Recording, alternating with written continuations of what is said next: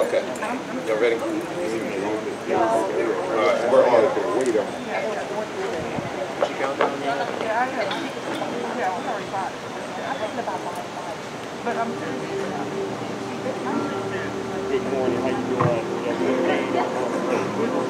Good morning, good morning, good morning.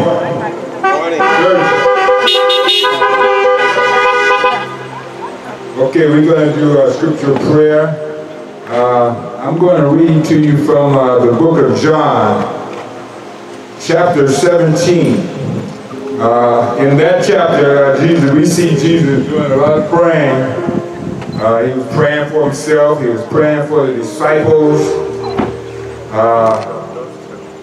Praying for unity and protection and holiness in the church.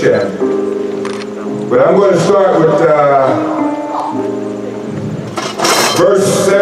verse 20, where he's praying for future believers, all future believers in the church. And it reads, John 17:20. I am praying not only for these disciples, but also for all who will ever believe in me through their message.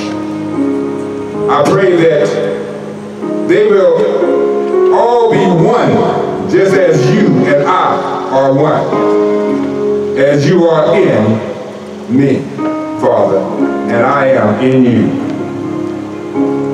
And may they be in us, so that the world will believe you sent me. I have given them the glory you gave me, so they may be one as we are one. I am in them and you are in me. May they experience such perfect unity that the world will know that you sent me and that you love them as much as you love me.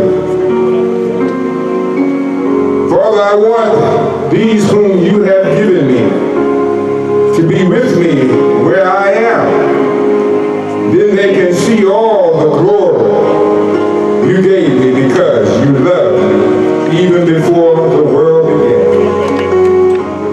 O righteous Father, the world doesn't know you, but I do. And these disciples know you sent me. I have revealed you to them, and I will continue to do so. Then your love for me will be in them, and I will be in them. Amen? Amen. Let us pray. Father God, we come first of all giving you all the praise, the glory, the honor. That is due your holy, your righteous, and your merciful name. We just thank you, Lord. We come humbly with much gratitude for what all you have done for us. So, Father God, you are the Prince of Peace, and you have prayed for unity in the body of Christ, that we may be united in love, just as you are united with the Father in love. You gave your children the desire to love one another as you have loved us. And let the world know that we are your disciples by your love for our love for one another. Give us, Father, a hunger to live in union with each other, and may we be united as one in the bond of spirit and fellowship in the Spirit. Oh, Father, we thank you. We thank you that we are your children and have become joint heirs with Jesus Christ. Be with the church, Lord God, for we have become united with you and now are all members of your body. And we thank you. We thank you. And may we hold to the things of this world. May we hold to the things of this world lightly, Father, knowing that our citizenship is in heaven. Oh, Father, that we may find our peace and joy and rest in you alone. We thank you, Father. Give each member of our church, Father, a thankful heart and one that lives in willing submission to each other and to you.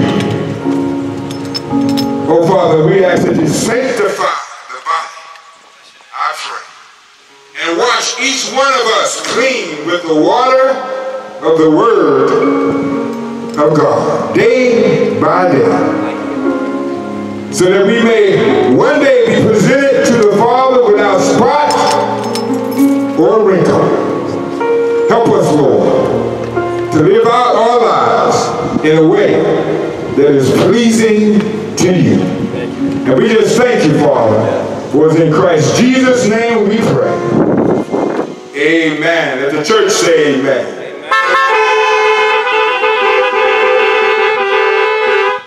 Amen. Come on, make some more noise if you love Jesus.